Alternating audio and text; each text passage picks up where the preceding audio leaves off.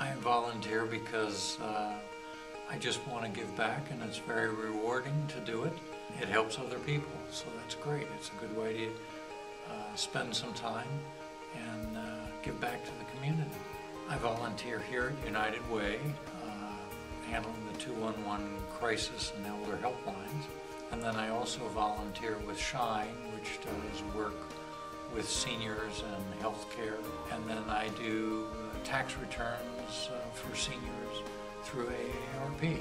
It's really rewarding when you help people and they're very appreciative, and you've helped them out with a serious problem that they might have, whether it's they need medical assistance or whether they are having trouble getting health care through Medicare or Medicaid, and you help them out of that problem.